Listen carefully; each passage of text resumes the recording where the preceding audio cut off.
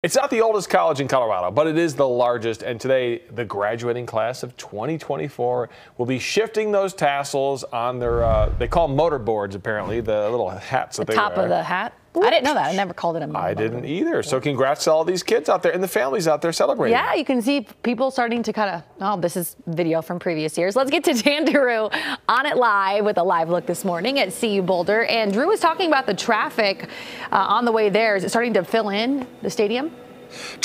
Well, yeah, traffic's going to be a mess for sure, and especially on 36 that turns into 28th at Colorado. Thanks, Nicole. Hey, nice to see you, by the way. Nicole Mix. Listen, yeah, traffic's going to be a little bit of an issue. People are starting to fill in, and before I forget, why do they call them mortar boards? And I'm not throwing you a curveball. I know why they call them mortar boards. I would love to hear your answer. Well, okay, this is Mr. Wikipedia. No, this is a mortar because it resembles a mortar board that bricklayers use when they put mortar on the board, yes, and they lay bricks. So it looks like that. Well, you'll see about 9,300 of those here on the field of Folsom Field here, yep, in about an hour or so. And that's a big deal for these students because in 2020, you know, a lot of them did not go to high school graduation because everything was locked down. So this has extra special meaning.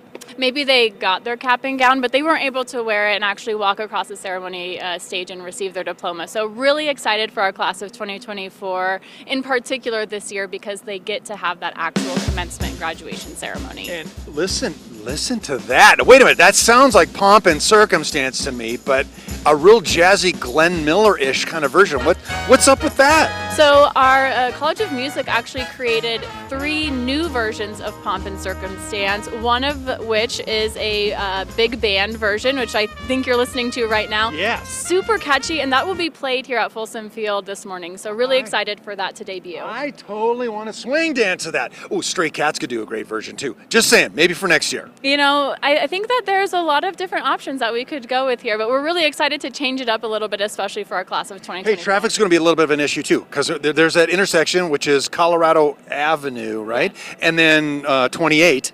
There's all kind at that intersection, major construction. So if you're coming up, maybe drive around that or maybe avoid it. Yeah, so 28th in Colorado, where that 36 turns into 28 as you're coming into Boulder, is going to be a bit of a mess. You know, it's a little bit unavoidable, so I would just take some extra time to get here on campus, and generally just around the city. Today and throughout the weekend, we have 71 recognition ceremony events throughout the weekend through Saturday. So you'll see increased traffic for sure in the Boulder area. They just got to keep playing that music because it'll put everybody in a good mood. Yeah, keeps you happy, right? It sounds like Glenn Miller. Okay, so the procession starts at 8:30 and the whole thing's over about 10-ish or something like that? Yeah, it's usually around a 90-minute ceremony. Sometimes we shorten it for weather. Fortunately, right now things are holding out for us, so it looks like we'll be able to enjoy the full commencement offering this morning. I know weather. I mean, it's cloudy, but so far no like precip, right? Nothing's coming down. Did I just say precipitation like I know what I'm talking about? So anyway, no rain, right? That being said, but we'll keep our fingers crossed, right? We will keep our fingers crossed, and things are looking good. You know who Glenn Miller is. I do know who Glenn Miller is. You know, we do have a Glenn Miller ballroom here at CU Boulder. He's a CU alum, so. He is. Oh my God, he's a great guy. I liked his tunes. Hey, we could do a little swing dancing, but we don't have time, so we're gonna toss it back to you. This sure is a lot better than burn, burn, burn, burn, burn, burn. This is better. I like this. Spice it up a bit. I'm sure they'll still have the old school classic Pomp and Circumstance as well. You gotta have that. Yeah. And you dressed up for the event too, which is nice. I see you got your cowboy hat on. Yeah. Yep, I'm wearing pants too. Wow, that's a win. Well, I got dressed up. Good job. It is Thursday, not dressed. After all. Oh, I'm sorry.